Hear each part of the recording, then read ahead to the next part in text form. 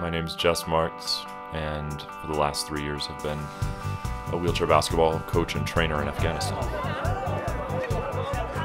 The ICRC actually budgeted for the first time in its history a program for disabled athletics, and Afghanistan is the first time they're doing that. تا خیلی تغییرات اومده دیگه که خانگی داریم. نه دکتر خانگی ما بر ما گفت که بسکتبال بازی میکنیم. گفتیم بله بازی میکنیم. اید نمیشناختم من با اسکولای بسکتبال هم خودی بسکتبال میبینه ندارم. بسیار هیجانی شده بود. و موضوع تا خیلی تغییرات اومده دیگه که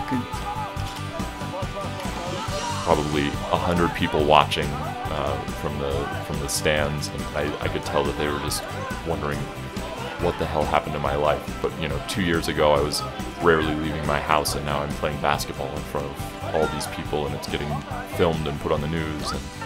But once they registered all that, it just became kind of euphoric excitement. They have said that they noticed, I have noticed the physical transformation. They had small arms, now they have big arms with muscles.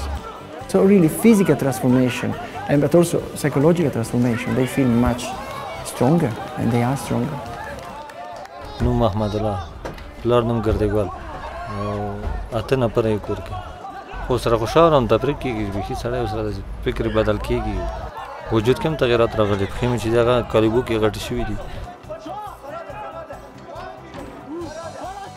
And the greatest quote I heard from one of the players through Alberto was when he first got in the chair, and he said, "It feels like I'm flying." I'm refereeing all the games, and it's so much fun for me to watch these guys every time they make a shot or a great pass or their team does something successful. There's just so much passion and emotion and excitement on display. It's hard to keep the smile off my face. Nasrullah! Nasrullah!